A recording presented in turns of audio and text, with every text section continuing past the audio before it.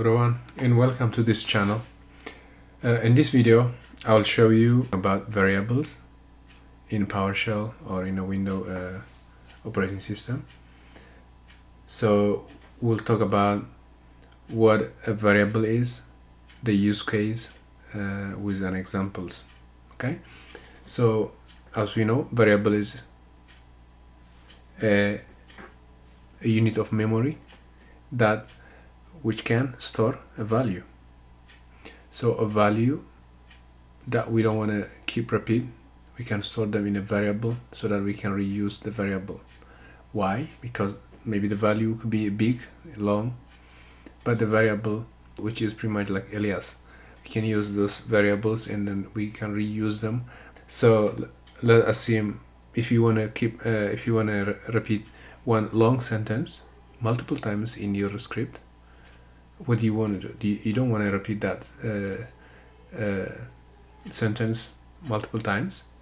What you can do is you can just store it in a variable, and then you can reuse.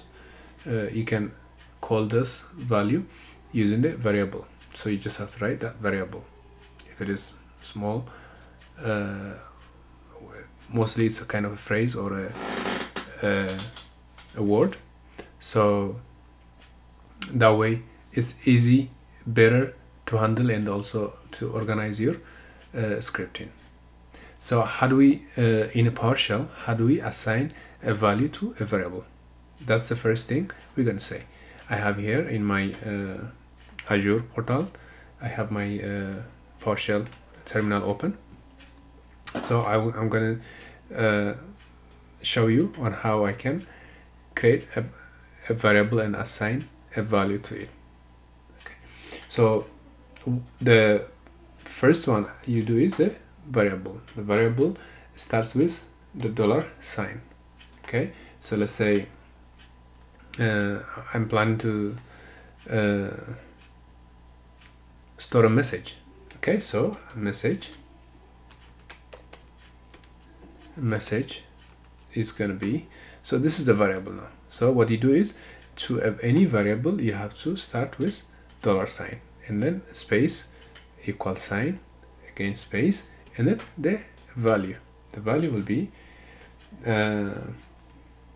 tonight I am studying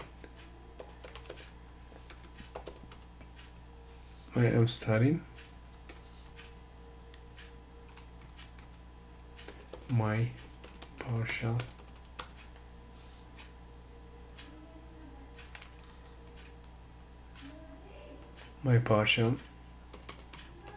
lesson. Okay, so that is how you want to save the value into this variable. When you hit enter, the values are now saved into your variable message, so you can always reuse them however you want. Okay, so what does that mean? Let's say let's say in one of your line you will say, I am my plan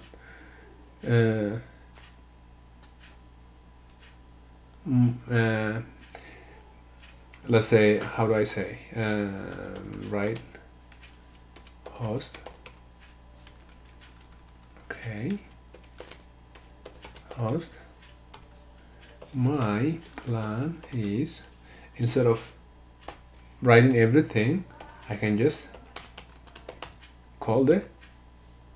use the variable.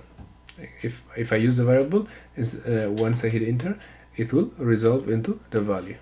Okay, so my plan is, tonight I'm studying my PowerShell lesson.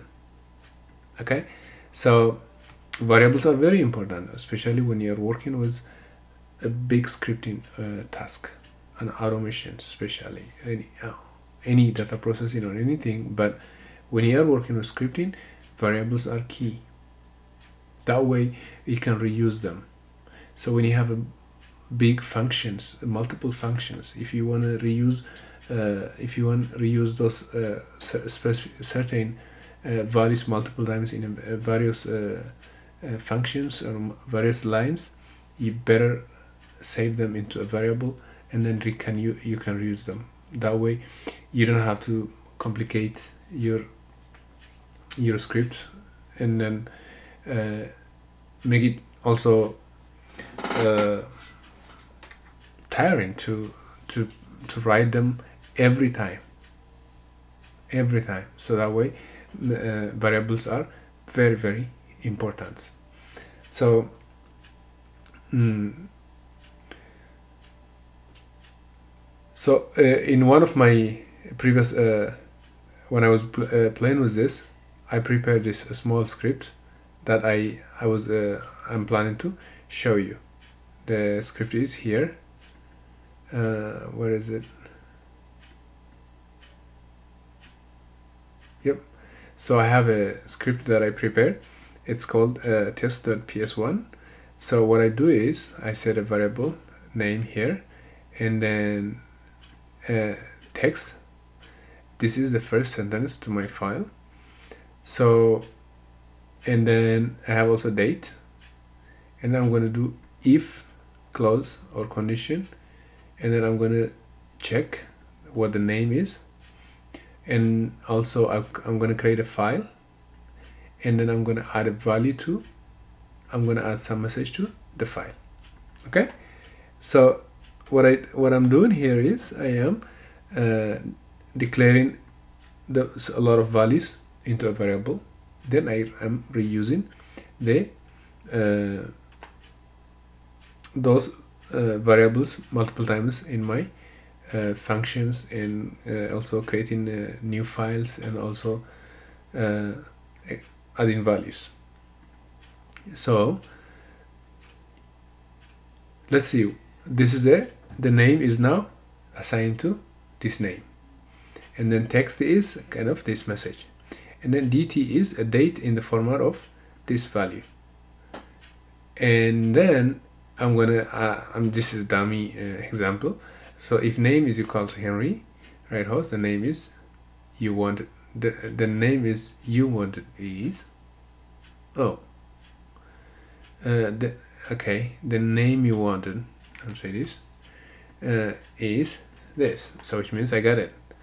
And then, or if it is not Henry, it's gonna be the name is different, you said name and I said Henry. And then name new item, which means if I want to create a file, I don't have to wonder what name I should give. I can just use the dates. I can just extract the date in a different format, and then give my file with that append with that format, with that date output.